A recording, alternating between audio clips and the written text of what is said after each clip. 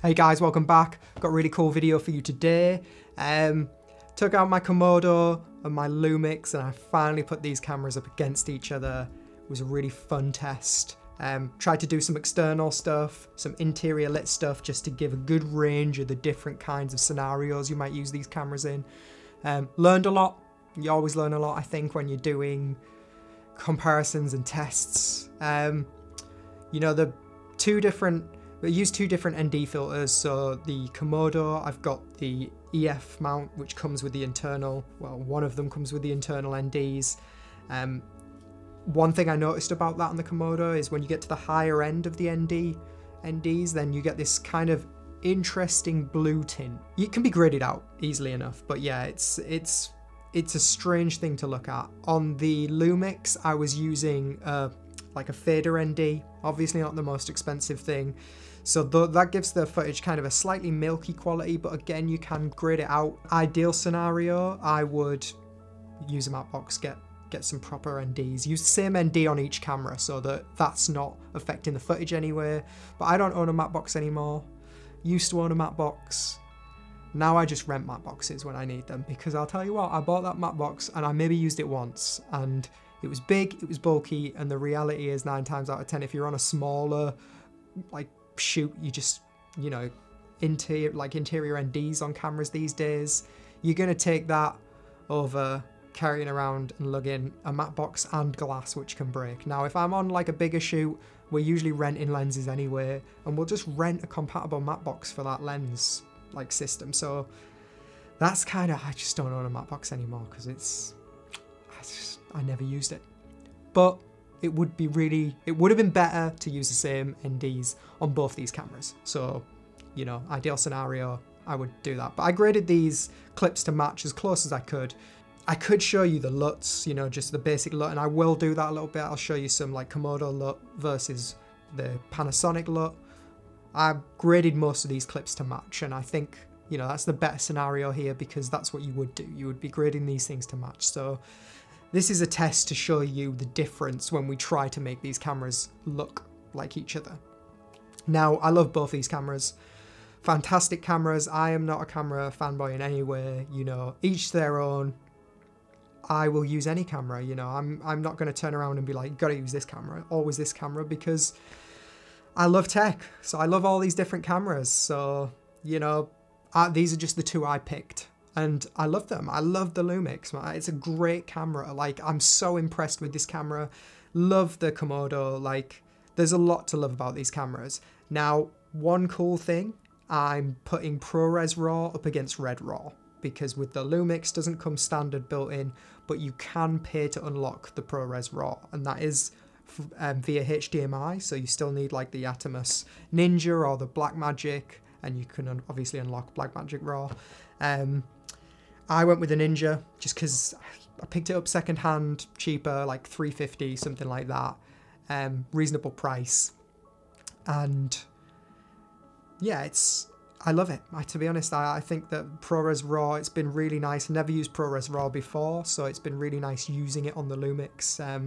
There's not a huge amount of settings in Premiere Pro for ProRes Raw at the minute. That's my one thing. You know, you really just get an exposure slider, and that doesn't really correlate to like what that's doing to the exposure. Like, I would much rather have like a guide with stops on, so I knew how much I was increasing or cutting. It'd be good to get some white balance options as well. I'm sure eventually it will come to Premiere. I know if you take the footage into Final Cut X, then you get so many more customizable options, but I don't use Final Cut X to edit anymore. And you know, Davinci, you can't even use ProRes Raw in Davinci yet, so I don't know if that's going to come because of the whole Blackmagic Raw thing, but I hope it does, because I grade in Davinci, and, you know, having to convert my footage from ProRes Raw to like just ProRes seems almost counterproductive. Like, I figure they'll probably bring it in eventually. Blackmagic are pretty good with that stuff. I'm hoping, you know, fingers crossed, if you hear me, please bring it in, because, you know, we'd still use Blackmagic Raw, use ProRes Raw, just give us it all. So why did I do this test? Because I think it's just interesting, you know, it's cool to put cameras up against each other, even if the camera is way out of the other camera's price range. I love kind of just putting them next to each other. And I think, you know, this day and age, especially now, you're seeing less of a gap between them. Like, and it's just fun. Like, it's fun to see, you know, straight out of the camera, like the Lumix gives beautiful colors. I'll say that. It's really nice natural colors. Like, the Red's obviously got more clarity. I actually put up a comparison on, I think, Instagram and just let people vote. And I was kind of surprised because I figured, you know, the smaller resolution on Instagram, not really being able to see the clarity, I thought people would go for the Lumix, weirdly. But they didn't. They went for the Red. But I mean, the Red, like, they're both beautiful. Like, both these cameras shoot amazing footage. And I'm sure if we put these up against, like, later in the month, we're going to be doing Komodo versus FX6, which is going to be fun. I know the FX6 is a great camera. I've seen some beautiful footage from it. Another thing, actually, these cameras are different in terms of the Lumix is full frame and the Komodo is Super 35. So on the Lumix, we had the 35mm Samyang lens, which Samyang, very cheap lenses, really nice lenses, shot a lot of beautiful stuff on these lenses. On the Komodo, we've got the 24 to try and match that field of view, basically, so that they look kind of similar. I'm sure you're going to be able to tell these two apart. I mean, the depth of field is a big giveaway. But, you know, come into it, see what you think. Just, yeah, give them a chance. See, I'm going to do some blind comparisons first, I think. Just to see what people are leaning towards, see if there's a particular one that you favour. And I'm really intrigued to see what you guys think. You know, just what you like. Tell me what you liked. Tell me what you didn't like. Yeah, I think it'd be cool. I think it's a cool test. I think you're going to like it. I think you're going to like the footage. I'd love to do even more footage, but, you know, I've got to get a video finished and released to you guys so you can watch it.